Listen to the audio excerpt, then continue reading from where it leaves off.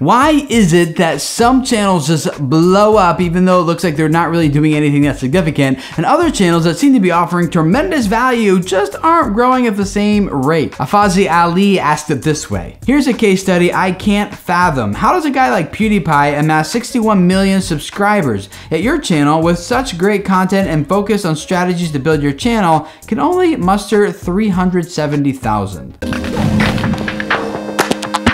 Hey guys, my name is Tim Schmoyer and welcome to Video Creators. This channel is all about helping you grow your YouTube audience so you can reach people and change their lives.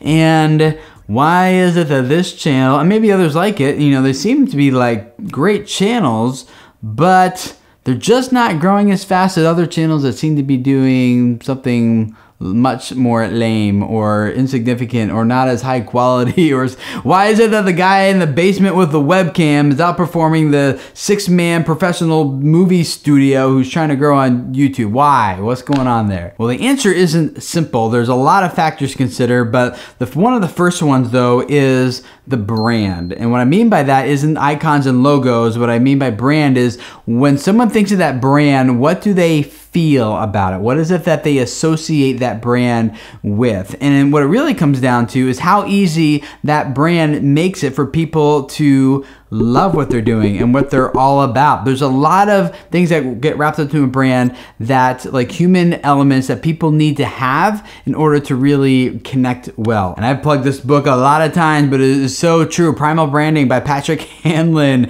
He talks about 7 aspects of the primal code that brands who have this stuff ingrained into their content and into what they're doing, their products, whatever, it is so much easier for people to gravitate towards it. And it's why the musician who goes double platinum and sells out concert venues might not actually be a great musician. There's probably tons of musicians in the world who are better performers and musicians than they are, but that's the person who goes big, right? Or it's why the inferior product outsells the superior product all day long. It's why someone with a seemingly lame channel seems like they're growing so much faster than the people who are doing something really professional. It's really less about the content quality and more about the human qualities of that brand and what people are attaching themselves to. So if you listen to PewDiePie, he is constantly telling stories. Oh, no way, there's a brain in there.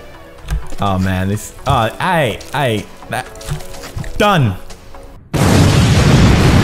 I mean, he's actually playing video games, which themselves are a story, but people aren't really watching for the video games. They're watching because they feel like they're hanging out with like their best friend. That kind of goes along with number 3, which is different channels provide different values to different target audiences, right? So PewDiePie has figured out how to deliver a really good value to a broad amount of people. That's very difficult to do. Since different groups of people find different things to be valuable, the potential audience size of different channels is very different as well. Like here on Video Creators, if there's maybe around like 1 million active YouTube creators who have uploaded a video in the past 30 days to their channel who speak English, for me to have 1/3 of them total is pretty good, you know, market penetration. If this channel got 100% of every active English-speaking YouTube creator out there, you know, it still wouldn't be that huge of a channel relative to YouTube overall. And then you have to consider that each audience kind of performs differently on YouTube as well. Like in our creator community here, there is high turnover. There's a lot of people who start growing their YouTube channel, start watching channels like this, and then after a few weeks to a few months, they just kind of give up because